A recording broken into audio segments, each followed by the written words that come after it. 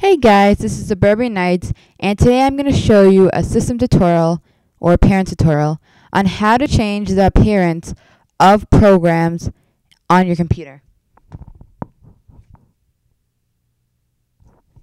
Okay, this is very easy to do, and all you'll need is a program that I'm going to show you called Light Icon and some pictures that I'll show you how to get. So say you want to change your icons on your computer. So see these drives over here? They have the Batman logo on them, and this one right here is green. These are custom. You won't find these on your system. And I'm going to show you how to get your icons like this. So first what you do is you want to open Light Icon, which is free. And then they have lots of options of what you want to change. You can change all these things. And then what you want to do is find something that you want to change.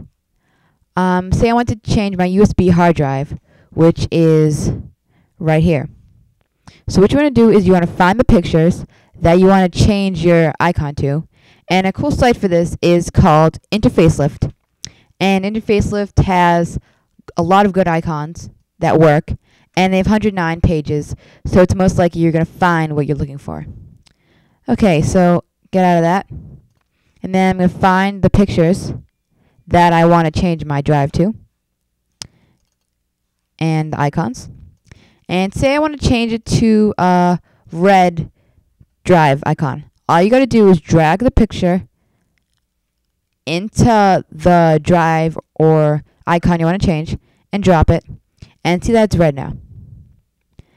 So, see it's red, but this has not changed yet. What you want to do is you have to do two things in 2 steps. Press apply changes. It'll require you to enter a password. So let me put a password in. And press that. And see that it doesn't change it right away now. So what you're going to do is you want to press relaunch Finder. And everything comes to the front.